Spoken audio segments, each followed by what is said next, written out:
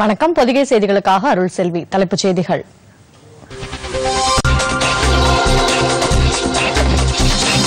நாடாளுமன்ற பட்ஜெட் கூட்டத்தொடரின் இரண்டாவது கட்ட அமர்வு இன்று தொடங்குகிறது. முக்கிய பிரச்சினைகளை எழுப்ப எதிர்க்கட்சிகள் திட்டம்.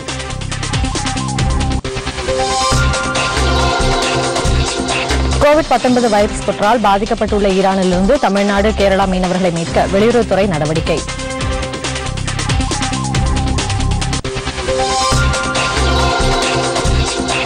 மதுரையிலிருந்து எய்ம்ஸ் மருத்துவமனை அமைப்பதற்கான பூர்வாங்க பணிகள் நடைபெற்று வருகிறது. முதலமைச்சர் எடப்பாடி பழனிசாமி பேட்டி.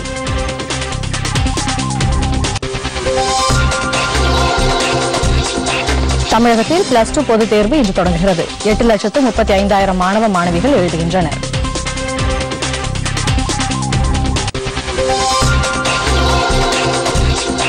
தாலிபான் கைதிகளை விடுவிப்பது குறித்து ஆப்கான் அரசு எந்த உறுதிமொழியும் அளிக்கவில்லை. அதிபர் அஷ்ரப் கனி தகவல்.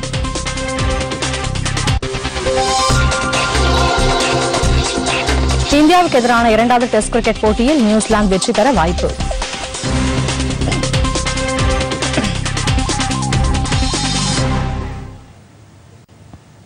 விரிவான செய்திகள். நாடாளுமன்ற பட்ஜெட் கூட்டத்தொடரின் இரண்டாவது கட்ட அமர்வு இன்று தொடங்குகிறது.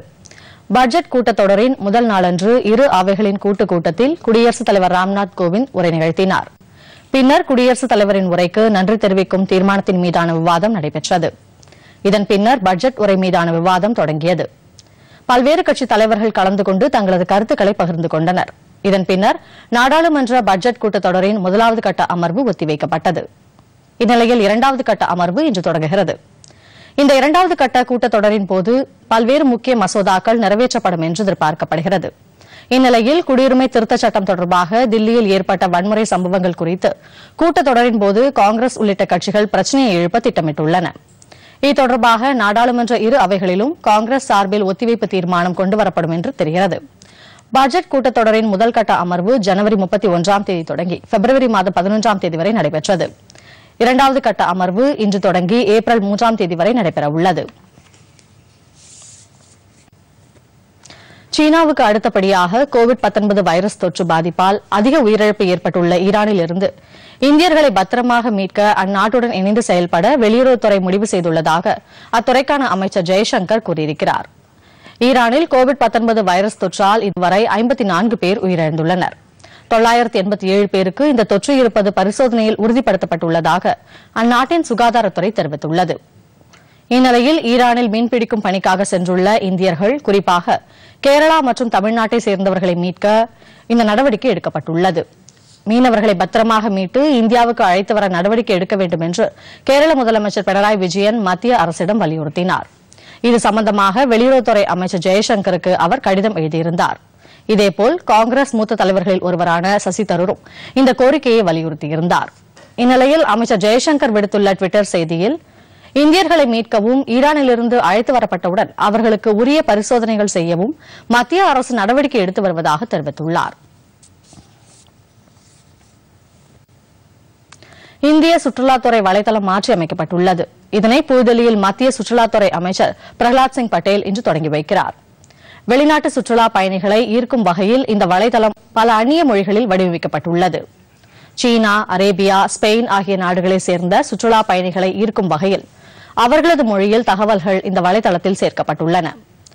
தில்லியில் நடைபெறும் விழாவில் சுற்றுலாத்துறையைச் சேர்ந்தவர்கள், பல நாடுகளின் தூதரக அதிகாரிகள், வெளிநாட்டு பத்திரிகையாளர்கள், சுற்றுலா ஏற்பாட்டாளர்கள் கலந்து கொள்கிறார்கள்.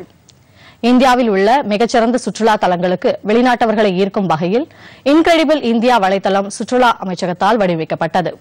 தற்போது அந்த வலைதளம் பல அந்நிய மொழிகளுடன் மேம்படுத்தப்பட்டுள்ளது.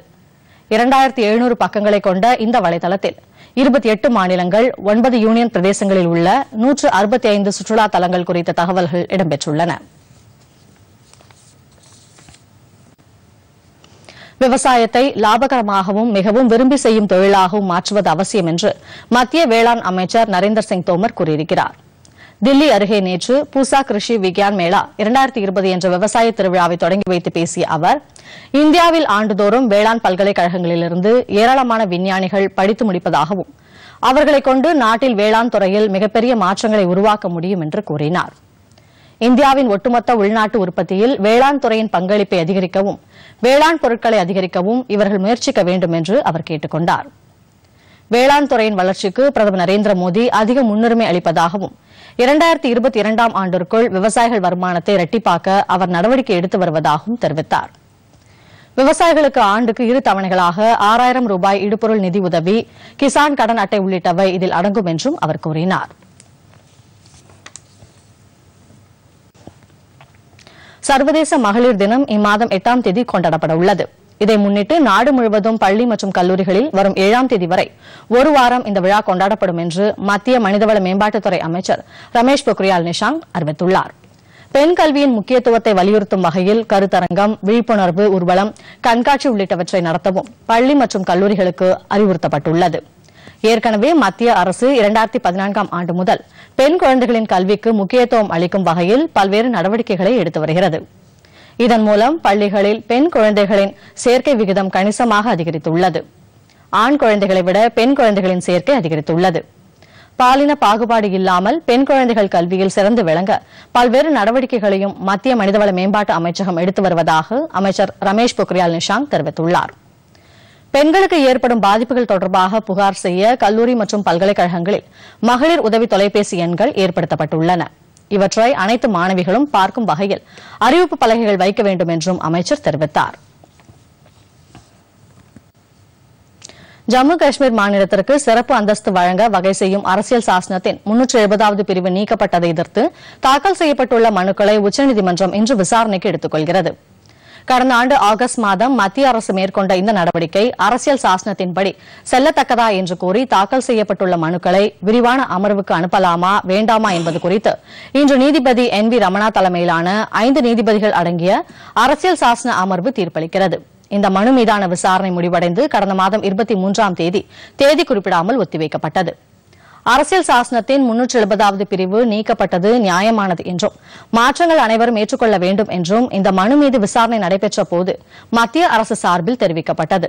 ஆனால் அரசியல் சாசனத்தின் 370வது பிரிவு நீக்கப்பட்டது குறித்து உச்சநீதிமன்றத்தின் விரிவான அமர்வு விசாரிக்க வேண்டும் என்று மக்கள் சிவில் உரிமை குழுக்களும் ஜம்மு காஷ்மீர் உயர்நீதிமன்ற வழக்கறிஞர் சங்கமும் வாதிட்டன.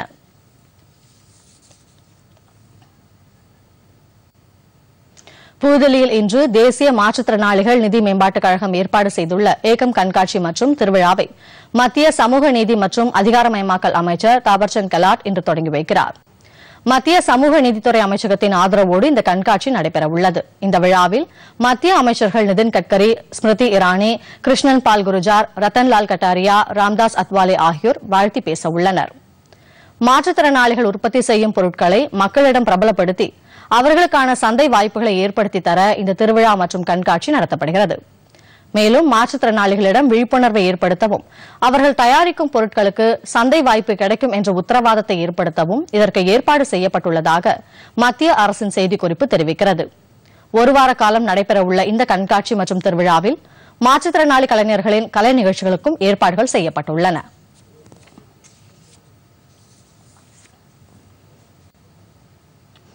இந்தியாவில் தயாரிக்கப்பட்ட கைவினைப் பொருட்களுக்கு சர்வதேச அளவில் சந்தை வாய்ப்புகளை ஏற்படுத்தி தர அரசு முயற்சித்து வருவதாக மத்திய சிறுபான்மையினர் நலத்துறை அமைச்சர் முக்தார் அப்பாஸ் நக்வி கூறியிருக்கிறார். ஜார்க்கண்ட் மாநிலம் ராஞ்சியில் தமது துறையின் சார்பில் நேற்று ஏற்பாடு செய்யப்பட்டிருந்த கண்காட்சியில் அவர் பேசினார். முதல் முறையாக ஜார்க்கண்ட் மாநிலத்தில் கைவினை கலைஞர்களின் பல்வேறு தயாரிப்புகளை காட்சிப்படுத்த மத்திய சிறுபான்மையினர் நலத்துறை சார்பில் இந்த கண்காட்சிக்கு ஏற்பாடு செய்யப்பட்டிருந்தது. கடந்த மாதம் 13ஆம் தேதி முதல் 23ஆம் தேதி வரை தில்லி இந்தியா கேட் அருகே திறந்த வெளியில் அமைக்கப்பட்டிருந்த கைவினை கலைஞர்களின் கண்காட்சியை பிரதமர் நரேந்திர மோடி பார்வையிட்டு அவர்களை ஊக்கப்படுத்தியதையும் அவர் சுட்டிக்காட்டினார். இந்த நிகழ்ச்சியில் பேசிய மத்திய பழங்குடியினர் நலத்துறை அமைச்சர் அர்ஜுன் முண்டா, இந்தியாவின் பாரம்பரிய கைவினைப் பொருட்களை தயாரிக்கும் மக்களுக்கு சந்தை வாய்ப்புகளையும் அவர்களது பொருளாதாரத்தை உயர்த்தவும் மத்திய அரசு பல்வேறு நடவடிக்கைகளை எடுத்து வருவதாக கூறினார்.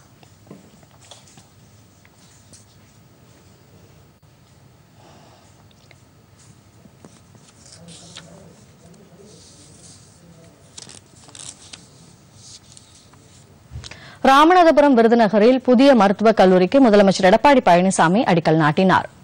380 கோடி ரூபாய் செலவில் கட்டப்படவிருக்கும் புதிய மருத்துவக் கல்லூரிக்கான அடிக்கல் நாட்டு விழா நேற்று நடைபெற்றது. மத்திய சுகாதாரத்துறை அமைச்சர் ஹர்ஷ்வர்தன் தலைமையில் நடைபெற்ற இந்த விழாவில் பங்கேற்று பேசிய முதலமைச்சர் எடப்பாடி பழனிசாமி, நாட்டிலேயே முதல் முறையாக புற்றுநோய் சிகிச்சைக்காக 2 அரசு மருத்துவமனைகளில் 20 கோடி ரூபாய் செலவில் 10 மருத்துவ உபகரணங்கள் அமைக்கப்பட இருப்பதாக தெரிவித்தார். முன்னதாக ராமநாதபுரத்தில் நடைபெற்ற அடிக்கல் நாட்டு விழாவில் பேசிய முதலமைச்சர், கச்சத்தீவினை மீட்க தமிழக அரசு தொடர்ந்து சட்ட போராட்டத்தை நடத்தி வருவதாக தெரிவித்தார். புதிய மருத்துவக் கல்லூரிகள் தொடங்கப்படுவதால் 2021-22 கல்வி ஆண்டு முதல் 1660 புதிய மருத்துவ பட்டப்படிப்பு இடங்கள் உருவாக்கப்பட்டு மாணவர் சேர்க்கை நடைபெறும் என்றும் முதலமைச்சர் கூறினார். புதிதாக தொடங்கப்படும் மருத்துவக் கல்லூரிகள் மூலம் ஏழை எளிய மக்களுக்கு உயர்தர மருத்துவ சிகிச்சை கிடைக்க வழி ஏற்படும் என்று முதலமைச்சர் அப்போது குறிப்பிட்டார். மதுரையில் எய்ம்ஸ் மருத்துவமனை அமைப்பதற்கான பூர்வாங்க பணிகள் நடைபெற்று வருவதாக முதலமைச்சர் எடப்பாடி பழனிசாமி கூறியிருக்கிறார். மதுரை விமான நிலையத்தில் நேற்று செய்தியாளர்களிடம் பேசிய அவர், தில்லியில் உள்ள எய்ம்ஸ் மருத்துவமனைக்கு நிகராக இந்த மருத்துவமனை அமையும் என்று மத்திய சுகாதாரத்துறை அமைச்சர் தம்மிடம் உறுதியளித்திருப்பதாக அவர் கூறினார். விரைவில் நடைமுறைப்படுத்த உள்ள தேசிய மக்கள் தொகை பதிவேட்டின் போது தாய்மொழி, தாய் தந்தை பிறப்பிடம், ஆதார் எண் மற்றும் குடும்ப அட்டை விவரம் குறித்த தகவல்களை பொதுமக்கள் விருப்பம் இருந்தால் தெரிவிக்கலாம், கட்டாயம் இல்லை என்று மத்திய அரசு ஏற்கனவே தெளிவாக கூறிவிட்டதாகவும் அவர் தெரிவித்தார். தமிழக அரசு பல்வேறு துறைகளில் சிறப்பாக செயல்பட்டு வருவதால் தேசிய அளவில் பல விருதுகளையும் பெற்றுள்ளது என்றும் முதலமைச்சர் கூறினார். கடந்த பிப்ரவரி மாதத்தில் நாடு முழுவதும் 1,50,366 கோடி ரூபாய் சரக்கு மற்றும் சேவை வரியாக வசூல் செய்யப்பட்டுள்ளது. இதில் மத்திய சரக்கு மற்றும் சேவை வரியாக 20,569 கோடி ரூபாயும், மாநில சரக்கு மற்றும் சேவை வரியாக 27,348 கோடி ரூபாயும், ஒருங்கிணைந்த சரக்கு மற்றும் சேவை வரியாக 48,503 கோடி ரூபாயும் வசூலிக்கப்பட்டுள்ளது. இதில் இறக்குமதி மூலம் மட்டும் 20,745 கோடி ரூபாயும், மேல் வரியாக 8,947 கோடி ரூபாயும் வசூலிக்கப்பட்டுள்ளது.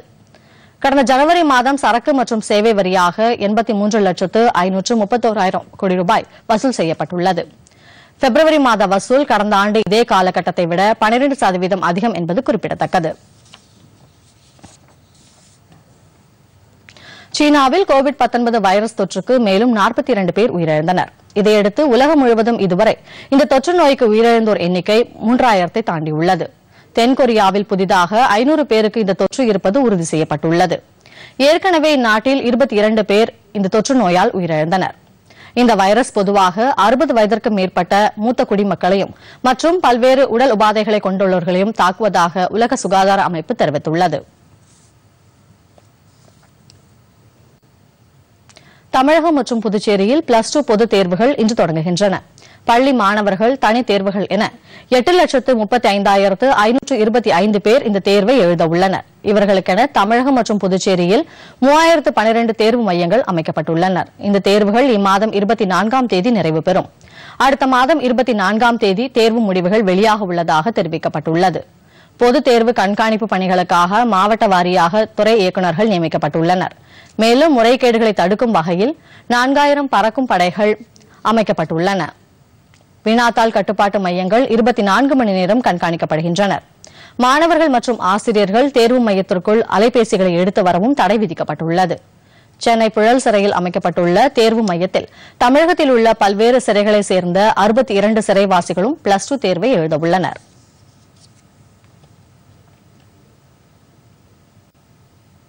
தொடர்வது விரைவுச் செய்திகள்.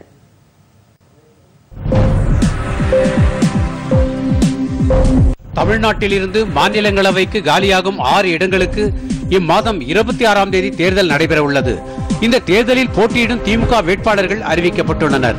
தற்போது மாநிலங்களவை உறுப்பினராக உள்ள திருச்சி சிவா மீண்டும் போட்டியிடுகிறார். முன்னாள் அமைச்சர் அந்தியூர் செல்வராஜ், வழக்கறிஞர் NR இளங்கோ ஆகியோர் மற்ற 2 வேட்பாளர்கள் ஆவர். இதனை அக்கட்சியின் தலைவர் மு க ஸ்டாலின் அறிவித்துள்ளார். குடியுரிமை திருத்த சட்டத்தை ஆதரித்து தென்காசியில் பிஜேபி சார்பில் நேற்று பேரணி மற்றும் பொதுக்கூட்டம் நடைபெற்றது. மாவட்ட தலைவர் ராமராஜா தலைமையில் நடைபெற்ற இந்த கூட்டத்தில் அக்கட்சியின் மூத்த தலைவர் இல கணேசன், மாநில துணைத் தலைவர்கள் நயினார் நாகேந்திரன், சுபநாகராஜன் ஆகியோர் சிறப்புரையாற்றினர். நாட்டின் பாதுகாப்பை கருத்தில் கொண்டு இந்த சட்டத்தை மத்திய அரசு கொண்டு வந்துள்ளதாகவும், ஆனால் சில கட்சிகள் இச்சட்டம் குறித்து மக்களிடம் குழப்பத்தை ஏற்படுத்தி வருவதாகவும் பொதுக்கூட்டத்தில் பேசிய இல கணேசன் கூறினார். பெண்களுக்கு எதிரான வன்கொடுமைகளை தடுக்கும் வகையில் சென்னை மற்றும் விழுப்புரத்தில் நேற்று பேரணி நடைபெற்றது. பெண்களின் பெருமை நடை என்ற பெயரில் நடைபெற்ற இந்த பேரணியை சென்னையில் மாவட்ட ஆட்சியர் சீதாலட்சுமி தொடங்கி வைத்தார். பெண் சிசு கொலை மற்றும் பெண்களுக்கு எதிரான வன்கொடுமைகளுக்கு எதிராக பேரணியில் சென்றவர்கள் முழக்கமிட்டனர். விழுப்புரத்தில் நடைபெற்ற பேரணி நகரத்தின் முக்கிய வீதிகள் வழியாக 4 முனை சந்திப்பில் முடிவடைந்தது. ஜம்மு காஷ்மீர் மாநிலத்தில் குப்வாரா மாவட்டத்தில் ஒட்டுமொத்தமாக ஆயுத உரிமைகள் வழங்கியதாக முன்னாள் மாவட்ட மேஜிஸ்ட்ரேட் 2 மத்திய புலனாய்வுத்துறையினரால் கைது செய்யப்பட்டுள்ளனர்.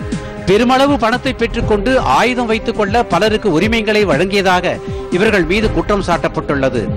2013ஆம் ஆண்டு முதல் 2015ஆம் ஆண்டு வரையும் 2015ஆம் ஆண்டு முதல் 2016ஆம் ஆண்டு வரையும் இவர்கள் முறைகேட்டில் ஈடுபட்டதாக சிபிஐ தெரிவித்துள்ளது.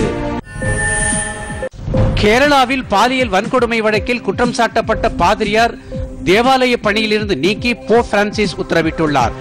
16 வயது சிறுமியை பாலியல் வன்கொடுமைக்கு ஆளாக்கியதாக சிரியோ மலாபாத் தேவாலய பாதிரியார் ராபின் வடக்குஞ்சேரி தற்போது நீதிமன்றத்தால் சிறை தண்டனை அனுபவித்து வருகிறார். கடந்த ஆண்டு இந்த வழக்கு தலச்சேரி போஸ்கோ நீதிமன்றத்தால் அவருக்கு 20 ஆண்டு கடுங்காவல் சிறை தண்டனை விதிக்கப்பட்டது. இதற்கிடையே பாலியல் குற்றச்சாட்டு எழுந்ததால் பிஷப் பிரான்கோ மூலக்கல்லுக்கு எதிராக கன்னியாஸ்திரிகள் போராட்டம் நடத்திய போது அவருக்கு ஆதரவாக கருத்து தெரிவித்த சகோதரி லூசி கலபுராவை மடத்திலிருந்து நீக்கி வாட்டிகன் திருச்சபை நடவடிக்கை எடுத்தது. இதை எதிர்த்து அவர் தாக்கல் செய்த 2வது மேல்முறையீட்டையும் வாட்டிகன் நிராகரித்து விட்டது.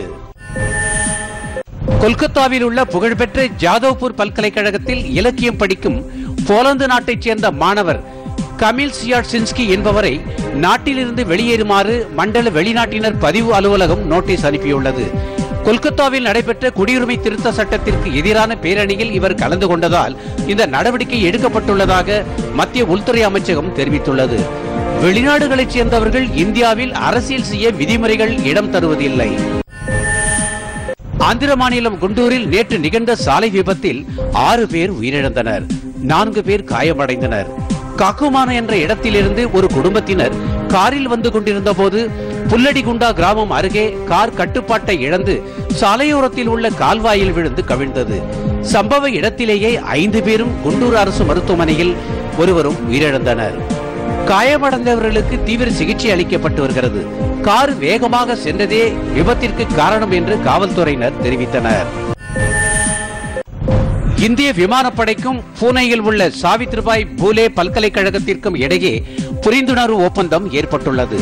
அப்பல்கலைக்கழகத்தில் பாதுகாப்புத்துறை சார்ந்த கல்வித்துறையில் மேன்மை மிகு மையம் ஒன்றை அமைப்பதற்கு இந்த ஒப்பந்தம் வகை செய்கிறது. இந்த மையத்திற்கு விமானப்படையின் முன்னாள் மார்ஷல் அர்ஜுன் சிங் பெயர் சூட்டப்பட்டுள்ளது. இதன்படி இந்திய விமானப்படை அதிகாரிகள் இந்த பல்கலைக்கழகத்தில் பாதுகாப்புத்துறை சார்ந்த கல்வியில் முனைவர் பட்டம் பெற முடியும். இதற்கான ஒப்பந்தத்தில் பல்கலைக்கழக துணைவேந்தர் நிதின் கர்மல்கர், விமானப்படை ஏர் மார்ஷல் அமித் தேவ் ஆகியோர் கையெழுத்திட்டனர். பிலிப்பைன்ஸில் நேற்று லேசான நிலநடுக்கம் ஏற்பட்டது. இது ரிக்டர் அளவையில் 5.7 பதிவானது. கிழக்கு பிலிப்பைன்ஸை மையமாக கொண்டு இந்த நிலநடுக்கம் ஏற்பட்டதாக செய்திகள் தெரிவிக்கின்றன. நேற்று இரவு மணி 9:20க்கு இந்த நிலநடுக்கம் ஏற்பட்டதாகவும் பூமியில் 13 கிலோமீட்டர் ஆழத்தில் நில அதிர்வுகள் ஏற்பட்டதாகவும் பிலிப்பைன்ஸ் புவியியல் மையம் தெரிவித்துள்ளது. அதே நேரத்தில் அமெரிக்க புவியியல் மையத்தின் மதிப்பீட்டின்படி இந்த நிலநடுக்கம் 5.5 ரிக்டர் அளவில் பதிவானதாக தெரிவிக்கப்பட்டுள்ளது.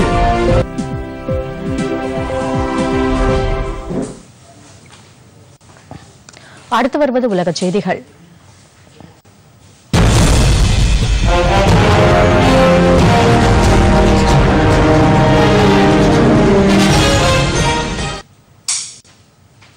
நார்வே தலைநகர் ஓஸ்லோவில் தாலிபான் அமைப்பினருடனான பேச்சுவார்த்தை தொடங்குவதற்கு முன் ஆப்கானிஸ்தானின் சிறையில் உள்ள அந்த அமைப்பினரை விடுவிக்கும் எண்ணம் இல்லை என அந்நாட்டு அதிபர் அஷ்ரப் கனி தெரிவித்துள்ளார். தோஹாவில் அமெரிக்கா மற்றும் தாலிபான் அமைப்பினருக்கு இடையே ஒப்பந்தம் கையெழுத்தானது. அடுத்த 14 மாதத்திற்குள் ஆப்கானிஸ்தானிலிருந்து அமெரிக்கா தனது முழு படைகளையும் திரும்ப பெற்றுக் கொள்ளவும் அல்-கொய்தா உள்ளிட்ட தீவிரவாத அமைப்புகளுடன் உள்ள தொடர்பினை தாலிபான் அமைப்பு முறித்துக் கொள்ளும் வகையிலும் இந்த ஒப்பந்தம் கையெழுத்தானது. மேலும் இம்மாதம் 10ஆம் தேதி ஓஸ்லோவில் தொடங்கவுள்ள பேச்சுவார்த்தைக்கு முன் ஆப்கான் சிறையில் உள்ள தாலிபான் அமைப்பினரை விடுவிக்கவும் தாலிபான் தரப்பில் கோரிக்கை விடுக்கப்பட்டது. சுமார் 5000 தாலிபான் அமைப்பினரை ஆப்கானிஸ்தான் விடுவித்தால் தங்களது சிறைகளில் உள்ள 1000 ஆப்கானிஸ்தானர்களை விடுவிப்போம் என்று தாலிபான் கூறியிருந்தது. தாலிபானின் இத்தகைய கோரிக்கையை பரிசீலனை செய்ய ஆப்கானிஸ்தானுக்கு அமெரிக்கா வேண்டுகோள் விடுத்தது. இந்நிலையில் ஓஸ்லோ பேச்சுவார்த்தை தொடங்குவதற்கு முன் தாலிபான் அமைப்பினரை விடுவிக்கும் எண்ணம் எதுவும் இல்லை என்று ஆப்கான் அதிபர் அஷ்ரப் கனி கூறியுள்ளார். ஈராக்கில் அரசியல் நெருக்கடி அதிகரித்துள்ளதால் தற்காலிக பிரதமராக உள்ள முகமது அலாவி பிரதமர் போட்டியிலிருந்து விலகியுள்ளார். இதனை அவர் டுவிட்டர் செய்தியில் தெரிவித்துள்ளார். தாம் மீண்டும் பிரதமராக பொறுப்பேற்க சில அரசியல் கட்சிகள் தடையாக இருப்பதாக அவர் குற்றம் சாட்டியுள்ளார். நாடாளுமன்ற உறுப்பினர்கள் சிலருக்கு ஒரு சில கட்சிகள் பணம் அளித்து குழப்பத்தை ஏற்படுத்த முயற்சிப்பதாகவும் அவர் தெரிவித்துள்ளார். அலாவி அமைத்துள்ள புதிய அமைச்சரவைக்கு ஒப்புதல் வழங்க ஈராக் நாடாளுமன்றம் மறுத்துவிட்டது. இதையடுத்து புதிய பிரதமரை அடுத்த 15 நாட்களுக்குள் நியமிக்க நாடாளுமன்ற உறுப்பினர்கள் மற்றும் அரசியல் கட்சிகளுடன் அந்நாட்டு அதிபர் பக்ரம் சாலி ஆலோசனை தொடங்கியுள்ளார்.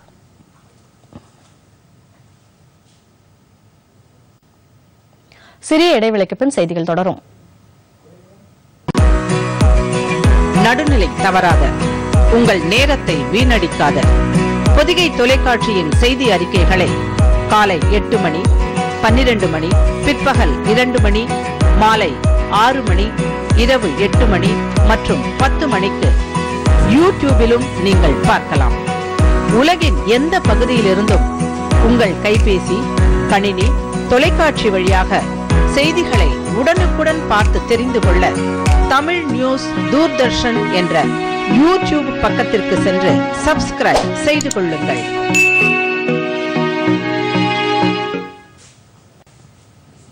அடுத்து வருவது விளையாட்டுச் செய்திகள்.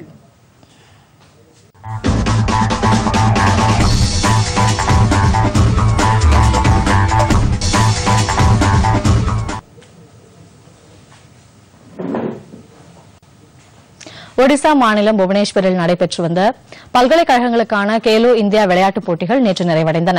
இந்த நிறைவு விழா நிகழ்ச்சியில் கலந்து கொண்டு பேசிய மத்திய இளையோர் நலன் மற்றும் விளையாட்டுத்துறை இணையமைச்சர் கிரண் ரிஜிஜு, மாணவர்கள் நாட்டுக்காகவும் தங்களது இலக்குக்காகவும் விளையாட வேண்டும் என்று தெரிவித்தார். இந்தியா விளையாட்டுகளில் திறன்மிக்க தேசம் என்பதை நிரூபிக்கும் வகையில் இளைஞர்கள் செயல்பட வேண்டும் என்றும் அவர் கூறினார். காஷ்மீரில் முதல் முறையாக கேலோ இந்தியா பனிக்கால விளையாட்டுப் போட்டிகள் நடத்தப்பட்டதையும் அவர் தமது உரையில் சுட்டிக்காட்டினார். சண்டிகரில் உள்ள பஞ்சாப் பல்கலைக்கழகம் 46 பதக்கங்களுடன் முதலிடம் பிடித்தது. 17 தங்கம், 19 வெள்ளி, 10 வெண்கலப் பதக்கங்களை பஞ்சாப் பல்கலைக்கழகம் பெற்றுள்ளது. சாவித்ரிபாய் பூலே புனே பல்கலைக்கழகம் 37 பதக்கங்களுடன் 2ஆம் இடத்தையும், பாட்டியாவில் உள்ள பஞ்சாபி பல்கலைக்கழகம் 33 பதக்கங்களுடன் 3வது இடத்தையும் பிடித்துள்ளன. மெட்ராஸ் பல்கலைக்கழகம் 7 தங்கம், 5 வெள்ளி, 3 வெண்கலம் என மொத்தம் 15 பதக்கங்களை பெற்று பட்டியலில் 9வது இடத்தில் உள்ளது. இந்தியாவுக்கு எதிரான 2வது டெஸ்ட் கிரிக்கெட் போட்டியில் நியூசிலாந்து 7 விக்கெட் வித்தியாசத்தில் வெற்றி பெற்றது. கிரைஸ்ட்சர்ச்சில் நடைபெற்ற 2வது மற்றும் கடைசி டெஸ்ட் கிரிக்கெட் போட்டியின் 2ஆம் நாளான நேற்று நியூசிலாந்து அணி முதல் இன்னிங்ஸில் அனைத்து விக்கெட்டுகளையும் இழந்து 235 ரன் எடுத்தது. அதைத் தொடர்ந்து 2வது இன்னிங்ஸை ஆடத் தொடங்கிய இந்திய அணி நேற்றைய ஆட்ட நேர முடிவில் 6 விக்கெட் இழப்பிற்கு 90 ரன் எடுத்தது.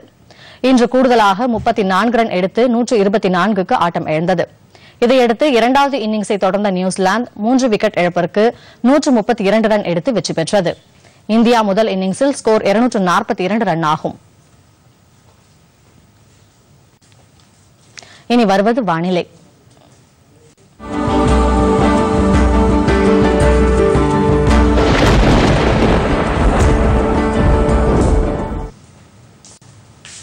தமிழகத்தில் இன்று ஓரிரு இடங்களில் மிதமான மழை பெய்ய வாய்ப்புள்ளதாக சென்னை வானிலை ஆய்வு மையம் கூறியுள்ளது. இதுகுறித்து வெளியிட்டுள்ள செய்திக்குறிப்பில் கன்னியாகுமரி, திருநெல்வேலி, தேனி, விருதுநகர், மதுரை, நீலகிரி, திண்டுக்கல், கோவை, திருப்பூர் ஆகிய மாவட்டங்களில் மிதமான மழை பெய்யும் என்று தெரிவிக்கப்பட்டுள்ளது. சென்னையை பொறுத்தவரை வானம் ஓரளவு மேகமூட்டத்துடன் காணப்படும் என்றும் அதிகபட்ச வெப்பநிலை 32 டிகிரி செல்சியஸாகவும் குறைந்தபட்ச வெப்பநிலை 24 டிகிரி செல்சியஸாகவும் இருக்கும் என்றும் அந்த மையம் கூறியுள்ளது.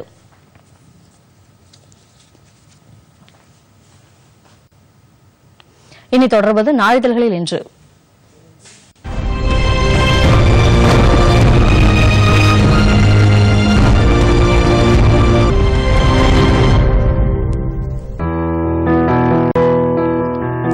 அரசு சாரா அமைப்பு சார்பில் மாற்றுத்திறனாளிகள் 40 பேருக்கு செயற்கை உபகரணங்கள் இலவசமாக வழங்கப்பட்டது. தினத்தந்தியில் படத்துடன் செய்தி.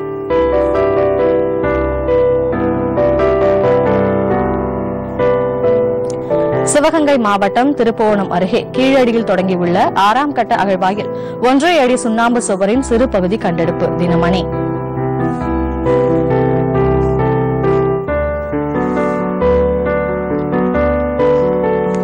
தமிழகத்தில் 5000 கோடி ரூபாய் மதிப்பில் நீர் மேலாண்மை பணிகளை மத்திய அரசின் ஜல்சக்தி அமைச்சகம் மேற்கொள்ள உள்ளது. தினமலர்.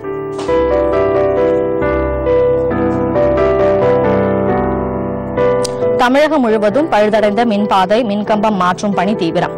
மின்தடை மற்றும் இழப்பை தடுக்க நடவடிக்கை. தினகரன்.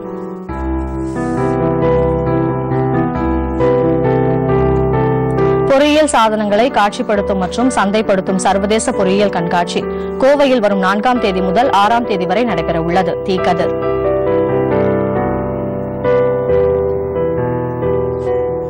மழைநீர் வடிகால்களில் தூர்வாருவதற்காக 36,000 கோடியே 40 லட்சம் ரூபாய் செலவில் அதிநவீன 7 தூர் உறிஞ்சும் வாகனங்களை வாங்க சென்னை மாநகராட்சி நடவடிக்கை எடுத்து வருகிறது. இந்து தமிழ் திசை.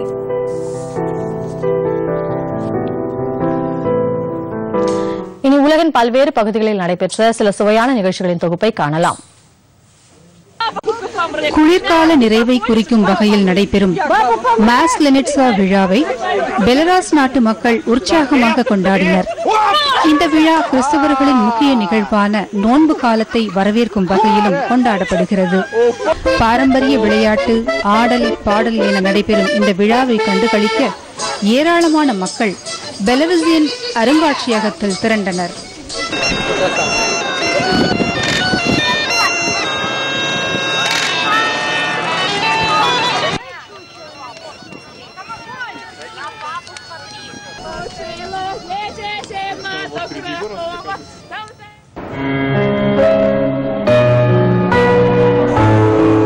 ஜார்ஜியாவில் புகழ்பெற்ற ஓவியர் நிக்கோ ஃப்ரோஸ்மனியின் படைப்புகளின் கண்காட்சி நடைபெற்று வருகிறது.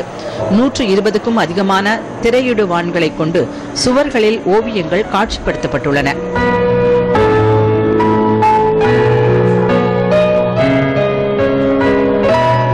இந்த கண்காட்சியில் டச் மற்றும் நார்வே நாட்டைச் சேர்ந்த ஓவியர்களின் படைப்புகள் இடம்பெற்றுள்ளன. முப்பரிமாண ஓவியங்களும் பார்வையாளர்களை கவரும் வகையில் காட்சிப்படுத்தப்பட்டுள்ளது.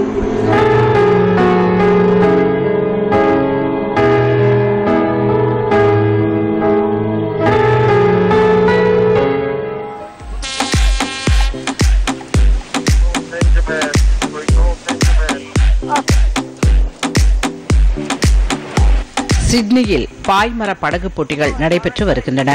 இதன் முதல் நாள் இறுதியில் இங்கிலாந்தைச் சேர்ந்த அன்சிலியா மற்றும் அவரது குழுவினர் ஆதிக்கம் செலுத்தியுள்ளனர். உலகின் வேகமான பாய்மர படகு போட்டி என கருதப்படும் சிட்டி கிராண்ட் பிரிக்ஸ் போட்டிகளின் 2வது பகுதி நேற்று தொடங்கியது. இதன் தொடக்கத்திலிருந்தே இங்கிலாந்து அணி ஆதிக்கம் செலுத்தியது.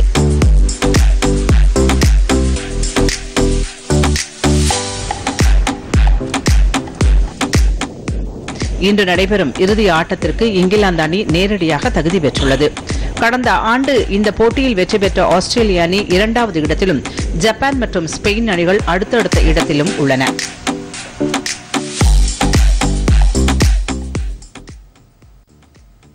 மீண்டும் தலைப்புச் செய்திகள்.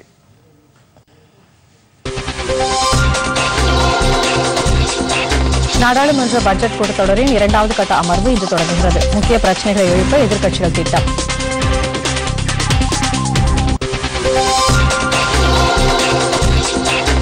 கோவிட்-19 வைரஸ் தொற்றால் பாதிக்கப்பட்டுள்ள ஈரானிலிருந்து தமிழ்நாடு, கேரளா மீனவர்களை மீட்க வெளியுறவுத்துறை நடவடிக்கை.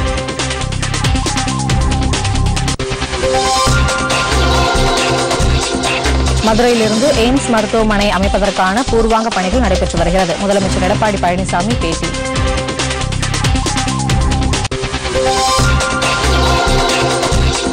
தமிழகத்தில் +2 பொதுத் தேர்வு இன்று தொடங்குகிறது. 8,35,000 மாணவ மாணவிகள் எழுதுகின்றனர்.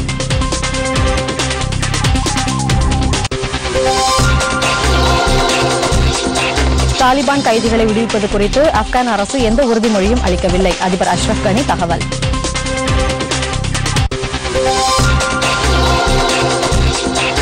இந்தியாவுக்கு எதிரான 2வது டெஸ்ட் கிரிக்கெட் போட்டியில் நியூசிலாந்து 7 விக்கெட் வித்தியாசத்தில் வெற்றி.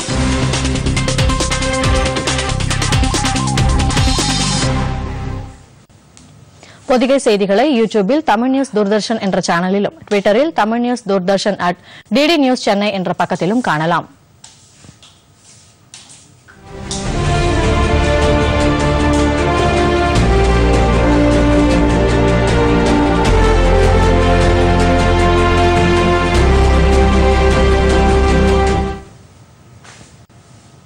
இத்துடன் செய்திகள் நிறைவடைகின்றன. மீண்டும் செய்திகள் நண்பகல் 12 மணிக்கு. வணக்கம்.